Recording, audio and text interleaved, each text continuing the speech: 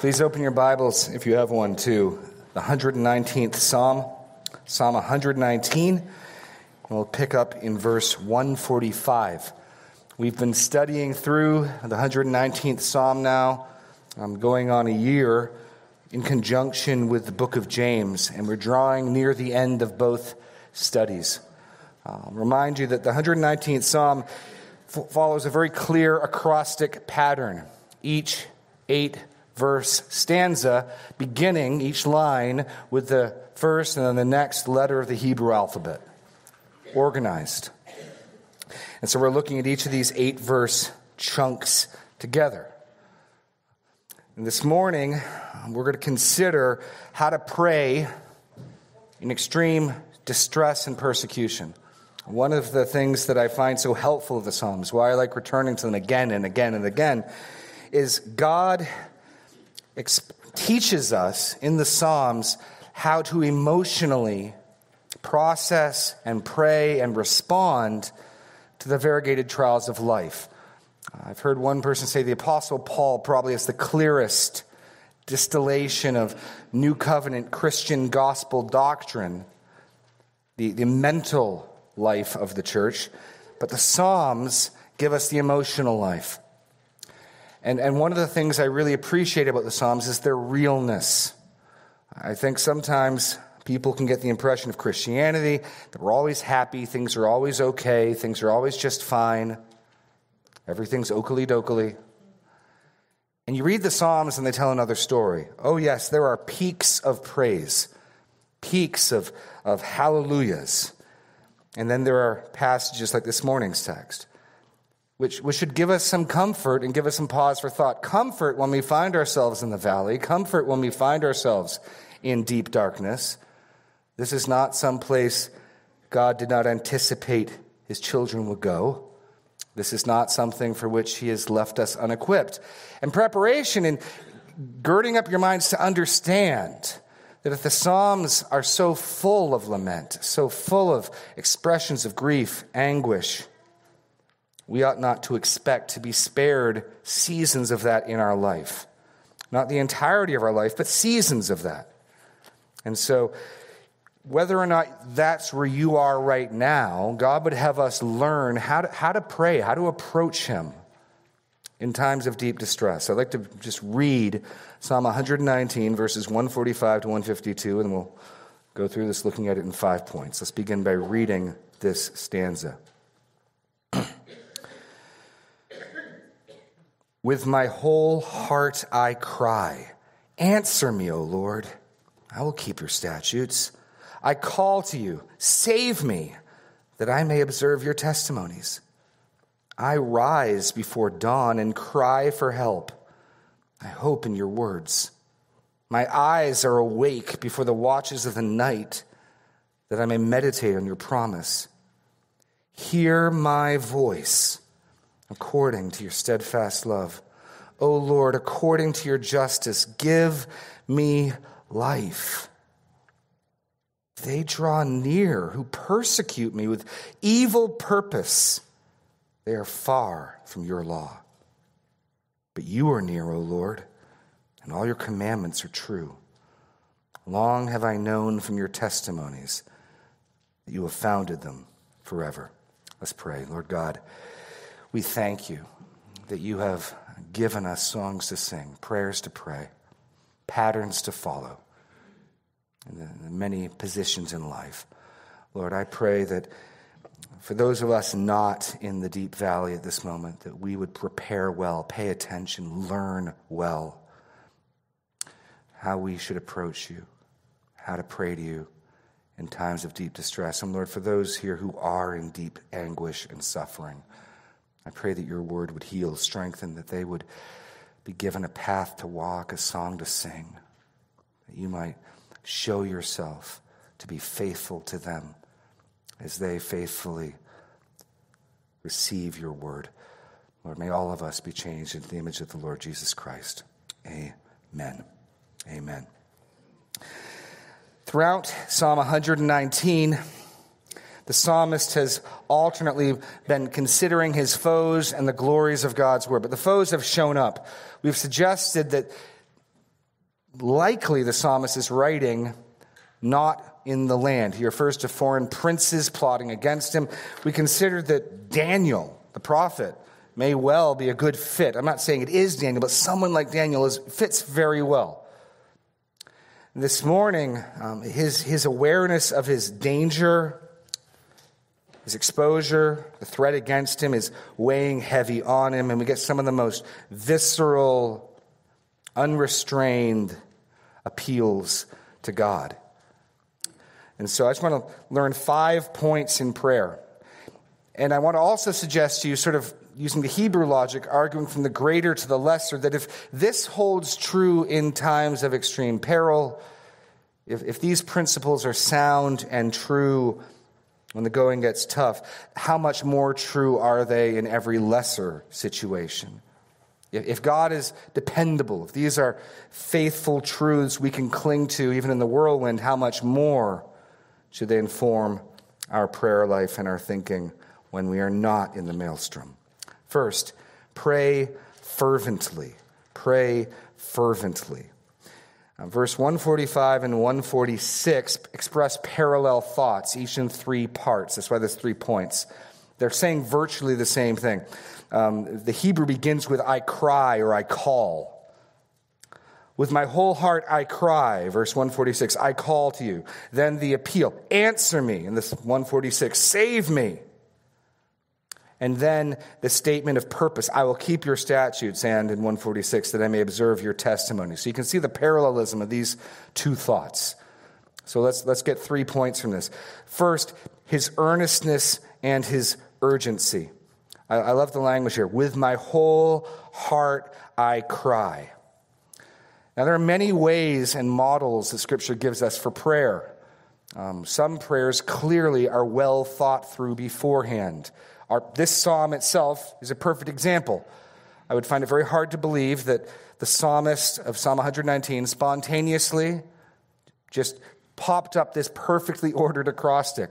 It speaks of planning.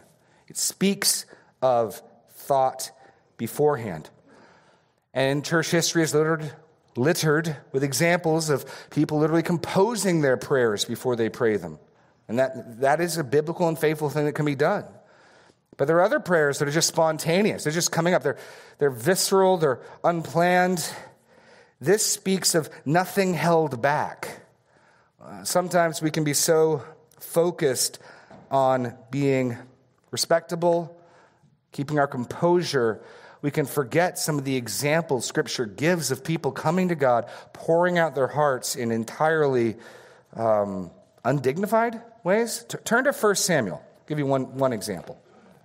One example. This opening verse gives us the license and the model. Just pour your heart out to God freely. This is the chapter 1. This is the birth narrative of Samuel, the prophet. And you'll remember his mother, Hannah. Well, let's just pick up reading. 1 Samuel 1, verse 3. This man used to go up year after year from his city to worship and to sacrifice the Lord of hosts at Shiloh, where the 2 sons of Eli, Hophni and Phinehas, were priests of the Lord. On the day when Elkanah sacrificed, he would give portions to Peninnah, his wife, and to all her sons and daughters. But to Hannah he gave a double portion because he loved her. So he has 2 wives. One, the Lord has given children to. Hannah is barren. And he loves Hannah. And her rival...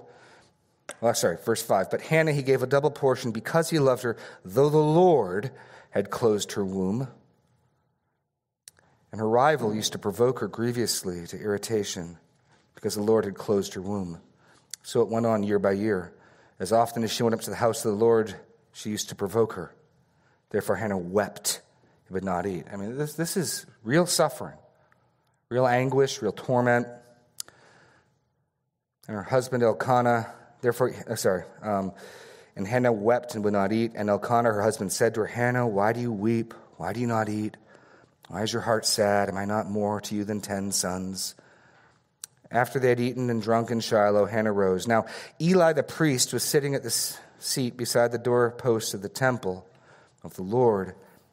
She was deeply distressed and prayed to the Lord and wept bitterly.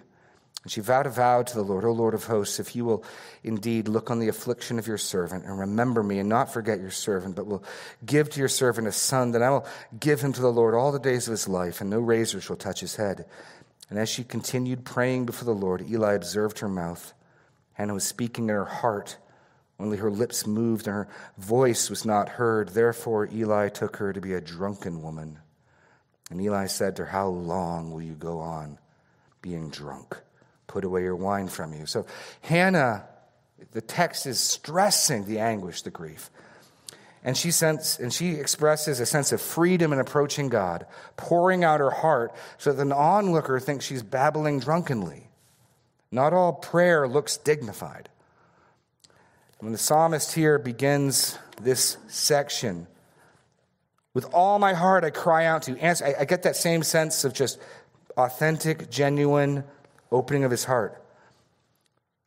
We should feel free to draw this close to God, especially adding in the new covenant realities of the Holy Spirit. This is precisely the type of direct approach we are encouraged to make. Think of Paul's words in Romans 8:15. You did not receive the spirit of slavery to fall back into fear, but you have received the spirit of adoption as sons, by whom we cry, Abba, Father. I've got some young ones in my home that generally don't cry Abba, Father. They're crying Mama. But they cry loudly, incessantly, urgently when they sense they have need. And we are told we can call out to God in that same way. That this psalmist here is modeling that same type of approach, urgently calling out to God. You don't need to always hold back. You can just pour it all out. Psalms like this model that. So his earnestness and his urgency. And I think the reason for this distress, we're going to see down in verse 150, is these enemies drawing near. He senses that he's in an urgent, desperate situation. His panic, his fear, his anguish is rising up, and he just lets it all out to the Lord. The Lord can handle your fears and concerns.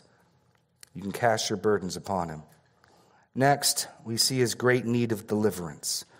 His great need of deliverance. Now, the immediate request in 145 is, answer me, but 146 sheds some light on the particular type of answer he wants. He wants an answer of help. I'm in trouble. Answer me. Help.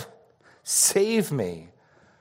Now, we use the word save in a number of ways. I think here, probably deliver, rescue me from the peril I'm immediately in. The Lord God invites us to call on him for help in the day of trouble. That's exactly what's happening here. He's sincere, pouring out his heart and his urgency.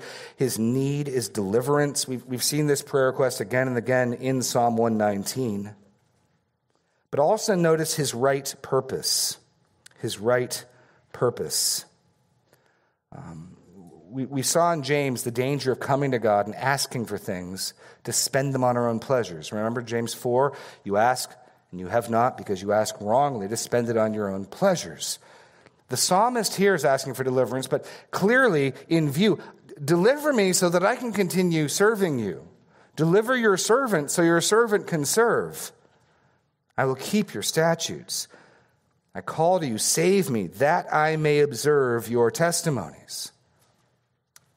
And so we're invited, this sort of authentic, real, desperate, loud approach to call for help, but we ought to come with the right motives. Are we coming as servants of the living God, or are we coming as worshipers of other things? The danger is we want something else more than God.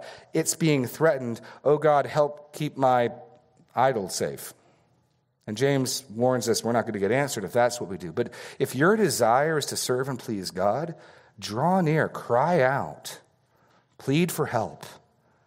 God has modeled this. Feel free and unrestrained in pouring out your heart to him. Pray fervently. Pray fervently. Second, pray unceasingly. Pray unceasingly. 147 to 148. Another parallel lines here, this time expressing different thoughts, but again, you can see the similarity. I rise before dawn. My eyes are awake before the watches. So he's doing things before things. I rise before the dawn and cry for help. I hope in your words.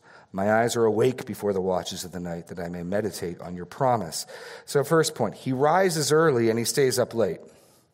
He rises early and he stays up late.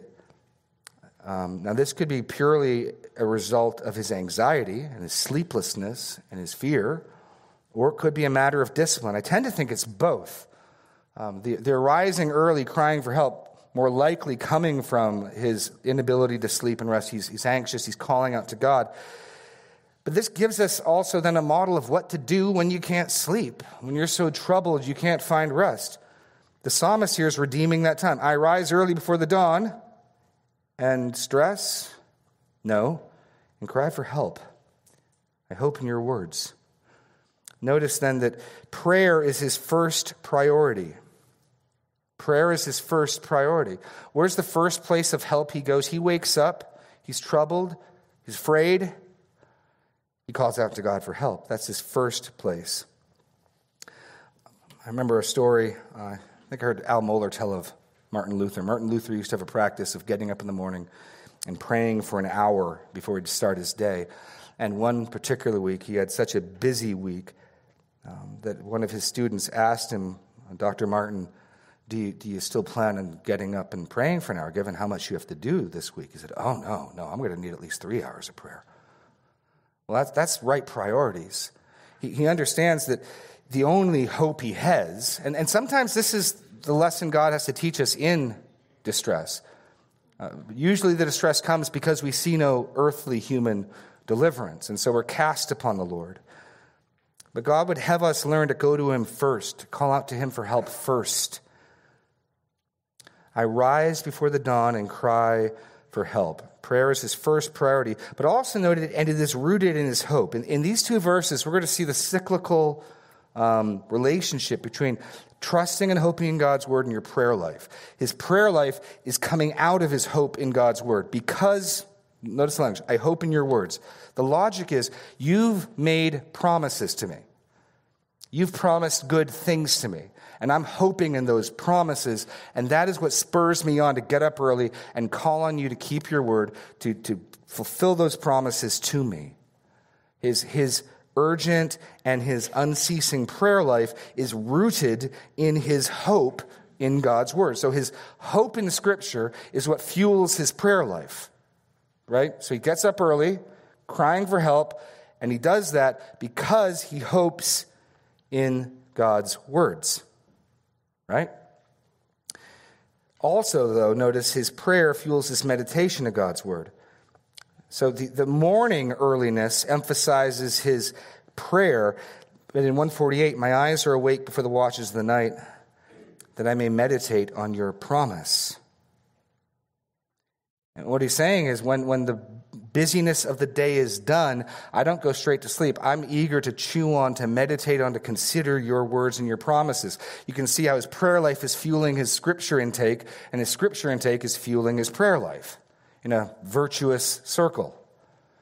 And that's the right pattern. Our prayers should drive us to God's word, and God's word should drive us to prayer. As we're seeing new things God is promising, new glories, new goodnesses, new things to hope in, we have new things to pray about. And as we pray and as we bring our petitions to God, that should drive us back to God's word. That's the pattern here. And it's the pattern I certainly see in people when they're in the deep, dark valley. I've seen it again and again. We may do well to begin practicing this without need of the dark valley. But when you're in the dark valley, when you can't sleep, when you can't get your mind off your distress, take that anxiety and let it fuel your prayer life. Let it fuel your scripture intake. And those are good uses for that energy. Those are good uses for that energy. He's up early. He stays up late. He's crying for help. He's meditating on God's promise. And his trust in God's word is fueling his prayer life, and his prayer life is fueling his trust in God's word. Okay. So we pray fervently. We pray unceasingly. Third, pray according to God's character. Pray according to God's character. And that's the parallelism we see here in 149. Hear my voice according to your steadfast love, O Lord. According to your justice, give me life. Now, it's popularly said through many modern-day religious experts that all religions basically teach the same thing, that we all basically are coming to the same God. And I want you to consider that if you were to observe the prayer lives of different practitioners of different religions, there may appear at first to be some credence to such a thought. After all, I'm guessing most Americans, whether they be Muslim, whether they be Christian, whether they be Jewish, whether they be Zoroastrian, are making many of the same requests. Requests for safety, healing, financial help. If you were to put a camera on the wall and watch from a fly-in-the-wall perspective, it may look like we're doing many of the same things. And that may lead some to conclude, well, we all are doing the same things. What makes our prayers and our prayer life distinctively Christian? What makes it different? Because I don't think we are all doing the same thing. I don't think we're praying to the same person. I don't think that the way the Bible models us to pray is the same as everybody else. Well, I think two things, and one of them seen right here, is again and again the Scriptures encourage us, teach us, lead us to pray to God as a person and involve His character and who He is in our prayer lives. We're reasoning with God. The psalmist here is reasoning with Him. Hear my voice according to your steadfast love, which is a way of saying, because of who you are, do this. Because who you've said yourself to be, do this. Our prayers are shaped and formed by God's character, His person. And in that sense, they won't just fit on some other lowercase g God.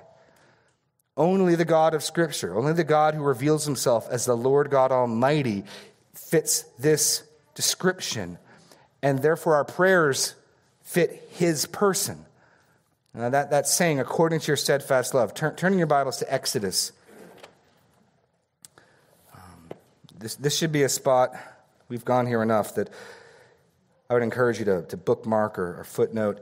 It is remarkable in the revelation of who God is. You remember, the Israelites are in Egypt, and many of them have forgotten God's name. So Moses has to ask, who shall I say sent me?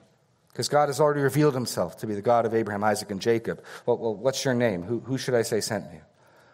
And there He reveals, tell them I am sent you. And so the first thing Moses and the Israelites are taught about who God is by God is that He is the one who is self-existent. He is the one who is. Well, here on Mount Sinai is the next great verbal declaration of who God is. Moses goes up, he's interceded for the people. He has pleaded with the Lord to be merciful to the people after they worshiped the golden calf. And in Exodus 34, he has asked, well, actually in 33, he's asked the Lord to show him His glory. And the Lord reveals His name to him in 34. And this is a pivotal passage in the Old Testament. It gets repeated over and over and over again, portions of this. Verse 5, the Lord descended in the cloud and stood with him there and proclaimed the name of the Lord.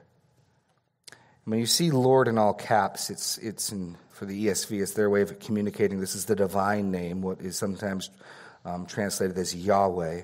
This is God's special personal name. And the Lord passed before him and proclaimed, the Lord, or Yahweh, Yahweh, a God merciful and gracious, slow to anger, abounding in steadfast love and faithfulness, keeping steadfast love for thousands, forgiving iniquity and transgression and sin, but who will by no means clear the guilty, visiting the iniquity of the fathers on the children and the children's children to the third and fourth generation. And Moses quickly bowed his head towards the earth and worshipped. It's remarkable. God says, let me tell you more about who I am, who the Lord is. I forgive whom I forgive. I forgive thousands, and I don't let guilty people go free. I imagine Moses was a little puzzled by this. These two statements of the character of our God. He is a God who is abounding in steadfast, loyal, faithful love, and He is forgiving, and He is gracious, and He does not let guilty people go free. Of course, at the cross, we see those realities perfectly in harmony, where God punishes our sin in Jesus Christ on the cross. Not one of our sins goes unpunished. Nothing gets swept under the rug. Perfect love and mercy meet with perfect justice and wrath. But here, the Lord God tells Moses these two sort of wings, these two themes. I am a gracious, merciful, forgiving, and abounding in steadfast love. And I by no means clear the guilty. Well, these are the two threads the psalmist next prays according to. This revelation of God's character. You've declared this is who you are.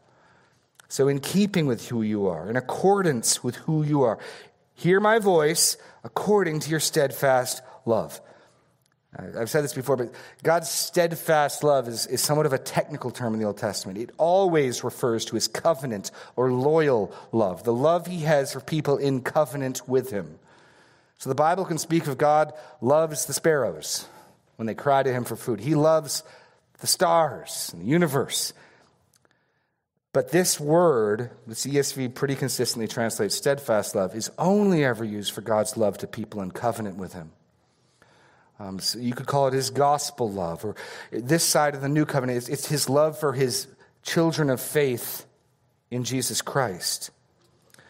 And so maybe a new covenant way for us to approach God in prayer this way is, Lord, because of the love you have for us in Jesus Christ, because of the love you have for me and the promises you've made to me in Jesus Christ, hear my voice. You're praying according to who he is and his character. You're praying according to what he's promised. Your prayers are conforming to the person to whom you are addressing. And Jesus has some remarkable statements to make. In John 16, 26 and 27, Jesus tells his disciples, in that day you will ask in my name. By the way, when Jesus says in my name, it's the same concept as this. According to my character and who I am. Your name is who you are. You think of do you have a good name with them, your reputation? It's the embodiment of who you are and your values. It's not a magic formula. In that day you will ask in my name, and I do not say to you that I will ask the Father on your behalf, for the Father himself loves you. Jesus is saying you're going to be able to directly address the Father because you have loved me and have believed that I came from God. And so we can come before God's throne. We can cry out to him with all our heart. But we ought to do so according to the promises he's made to us, which again gets back to how prayer and the scripture fuel each other. How do you know who God is apart from his word? How do you know what he's promised you, what he's declared apart from his word? And those revelations of himself, those promises to his people are the very lines we're to be praying along. They fuel each other. According to his covenant love. According to his covenant love. Point B, secondly, according to his justice. According to his justice. I think that's the other thread. There's a text variant that could make your judgments.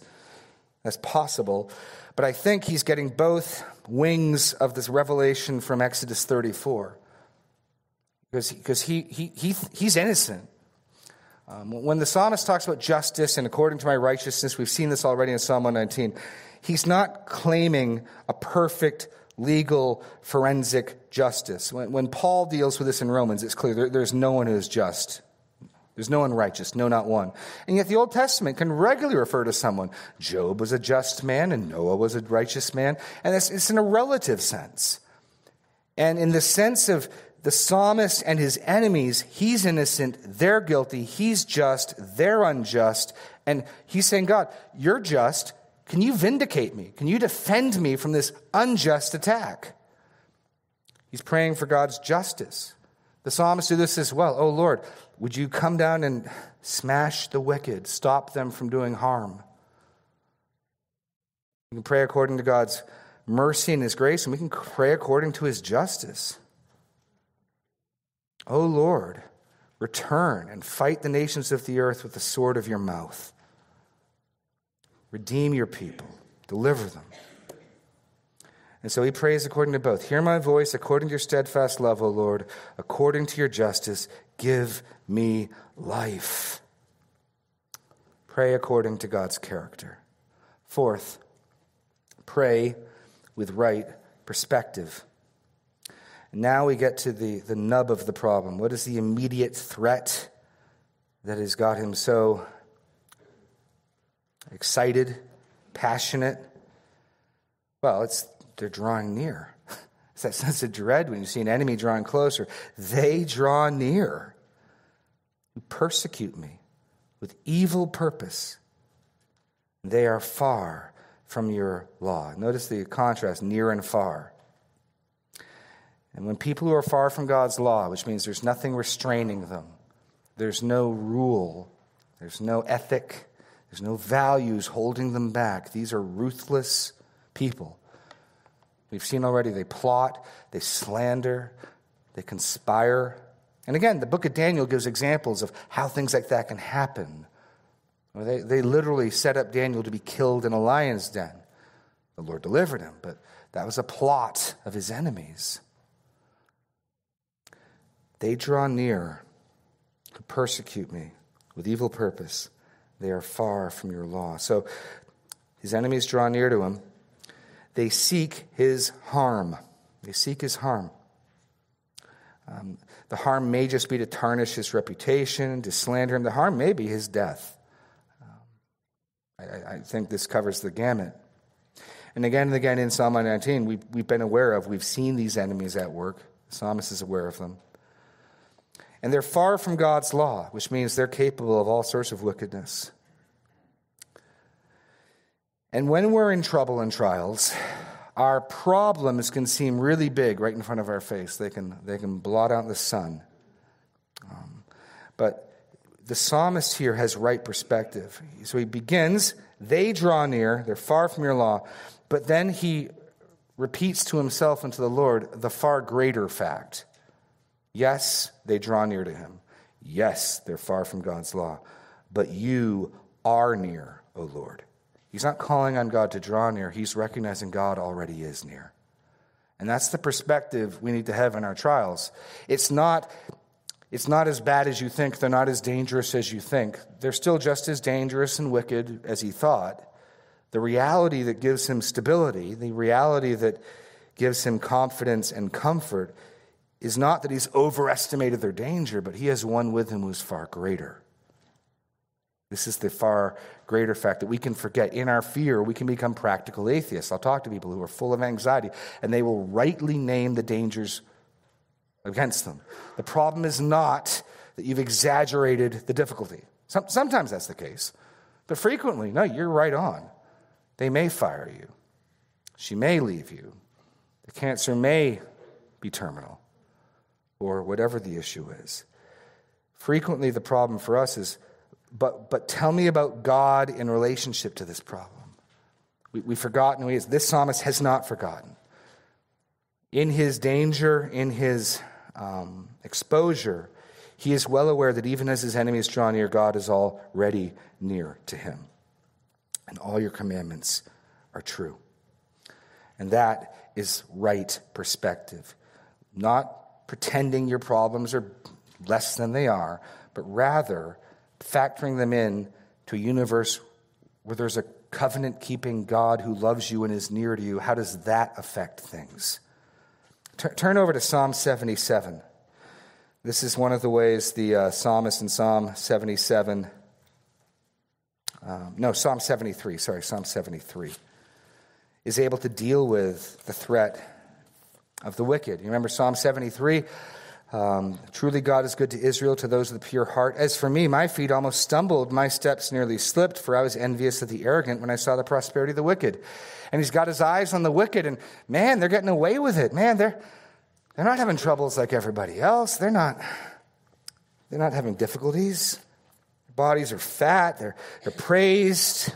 People admire them, and they're wicked. What's the point of being godly? And then he says this in verse 16. But when I thought to understand this, how to make sense of the wicked, it seemed to me a wearisome task until I went into the sanctuary of God, and then I discerned their end.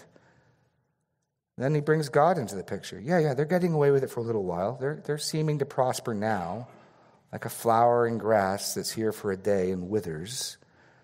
Truly, you set them in slippery places. You make them fall to ruin. How they're destroyed in a moment, swept away utterly by terrors, like a dream when one awakes. O Lord, when you rouse yourself, you despise them as phantoms. When my soul was embittered, when I was pricked in heart, I was brutish and ignorant. I was like a beast to you. He's looking back on his previous anxiety, dissatisfaction, recognizing, man, I was a dolt. What's his consolation? Nevertheless, I am continually with me. Nevertheless, I am continually with you, and you hold my right hand. You guide me with your counsel, and afterwards you'll receive me to glory. Whom have I in heaven but you? There's nothing on earth that I desire apart from you. My flesh and my heart may fail, but God is the strength of my heart and my portion forever. And then here's the beautiful reality. For behold, those who are far from you shall perish. You put an end to everyone who's unfaithful to you. But for me, it's good to be near God. I have made the Lord God my refuge, that I may tell of all your works. At the end of the day, what balances the scales and calms him as he sees the wicked flourish and prosper, they're far from God, and God is near to me. And that's good enough for me. That's what I'm holding to. And so as he sees his enemies drawing near with evil purpose, drawing near unrestrained by God's law, he comforts himself and he puts that into right perspective by confessing God is already near. God is already near. God is present to act for his children. As your blank, God is present to act for his children. But also notice the connection that God is near to those who are near to his word. They're far from God's word. By implication, they're far from God. The psalmist confesses, Lord, you're near to me, and then he adds, and all your commandments are true. This is, again, something we see in Scripture. I won't ask you to turn to many more places. Turn to Isaiah 66. Who is God near? To whom is he near? To whom does he draw near? Isaiah 66 is a clear answer to this. Some of the Israelites may have been tempted to think that because of the grandeur and the pomp and the size and the scope of Solomon's temple, that had attracted the Lord God to come and reside with them. God is not impressed by Solomon's temple. Isaiah 66, 1 and 2. Thus says the Lord, heaven is my throne, the earth is my footstool. What is the house that you would build for me? And what is the place of my rest? All these things my hands made. And so all these things came to be, declares the Lord. It's not impressed by the architecture. But this is the one to whom I will look. He was humble and contrite in spirit and trembles at my word. The one God pays attention to, the one God draws near to, is the one who takes God's word seriously. How you deal with God's word is how you deal with God. Right? Think of the foolishness of continually ignoring, misunderstanding, not paying attention to somebody, your friend, your husband, your wife, when they speak their word to you, and yet insisting you love them and take them seriously. My wife said to me the other day, are you even listening to me? Which I thought was a strange way to start a conversation. But the implication being, if I'm not listening to her, or when she listens, I'm listening with half in the air, so I half remember and I misunderstand and I don't get what she said. There's no amount of no, but I really do love her. No, you don't. Because what she says to me is a part of who she is. It's an extension of who she is. It's her interacting with me. Well, God has spoken to us in his word. We can't fool ourselves into thinking we have deep devotion and love for God or his son, and not also having deep devotion for his word he spoke to us that reveals himself and his son to us. They're a matched pair. You are near, O Lord, and all your commandments are true. So the wicked are far from God, and they're far from his word. God is near to act for his children. He is present to act for his children, and he is near to those who are near to his word. Finally, verse 52, pray with right confidence. So we're to pray fervently, letting it all out. We're to pray unceasingly, rising early in the morning, late at night, with our prayer life informing our scripture reading and our scripture reading informing our prayer life.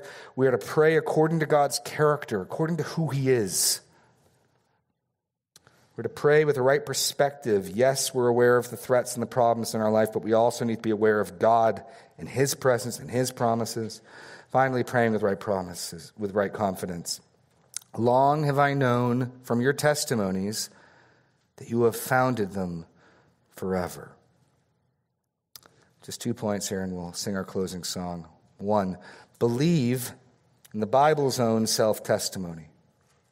Believe the Bible's own self-testimony. Long have I known from your testimonies that you have founded them forever. God's word informs us of the character of God's word. Now, that may sound circular, but what other source could we go to? One of the things I'll challenge people who are playing at Christianity of a more liberal stripe, some of the conversations I've entered into when I've been on, once or twice I've had the opportunity to be in dialogues over at Simpson, is these are people who love Jesus, but they're nervous, or many of them, I shouldn't lump them all in one category, many of them are nervous about taking the Bible too seriously. And what I keep trying to press back on is, this Jesus whom you love, what does he say about the Bible? He says, heaven and earth will pass away before one jot of the law becomes void. If this Bible makes radical claims about itself, which gives you one of two options. Either this is a book of lies we should run from, or it is the word of the living God. What it can't be is good and useful wisdom. Books full of good and useful wisdom don't make radical claims like, truly I say to you, until heaven and earth pass away, not an iota or dot will pass in the law until all is accomplished, Matthew 5:18. Good teachers don't say, heaven and earth will pass away, but my words will not pass away, Matthew 24:35. Luke 16:17. It's easier for heaven and earth to pass away than for one dot of the law to become void. Luke 21:33, heaven and earth will pass away, but my words will not pass away. So if we're going to give any credence to God's word, we're going to need to have an incredibly high view of God's word. There's no possibly valid, consistent way of just taking the Bible as a good resource. Listen to Psalm 19's testimony of Scripture. The law of the Lord is perfect, reviving the soul. The testimony of the Lord is sure, making wise the simple. The precepts of the Lord are right, rejoicing the heart. The commandment of the Lord is pure, enlightening the eyes. The Bible will not allow us half measures. The claims it makes about itself are astoundingly broad, high, and absolute. We can be instructed by that, or we can reject it. What we can't do is play games with it and call it useful. Believe the Bible's own self-testimony. And believe the Lord Jesus' testimony. When he prayed the night before he was betrayed, John 17:17, Father, sanctify them in truth. Your word is truth. Take Jesus' word for it. Believe the Bible's own self-testimony. And then in believing it, point B, rely on the surety of God's word. At the end of the day, I think these are the two comforts the psalmist has. One, even as his enemies draw near to him, God is already drawn near to him. God is already there. And two, they're far from God's word, and he is clinging to it. He's waking up at night to meditate on it. He has the nearness of God, and he has God's certain word. And those two realities are enough for him. Long have I known from your testimonies that you have founded them forever. So, in summary, when you are in deep affliction, when your enemies are drawing near, pour your heart out. Don't hold back. Let it all out to the Lord. And pray night and day, morning and evening, with your prayer life informing your scripture reading and vice versa. Pray according to God's character. Consider who he is and what he has said, and pray according to his character and to his promises. Pray keeping the right perspective. Even as you're unable to not be aware of the danger coming, factor in a living, holy, good God who is for you. And pray never doubting, never wavering in your confidence on the certainty of God's word. God is for us, and we have his promises, and we have his word. And he is faithful, and he will prove himself faithful. And ask the worship team to come up, and we'll sing our closing song.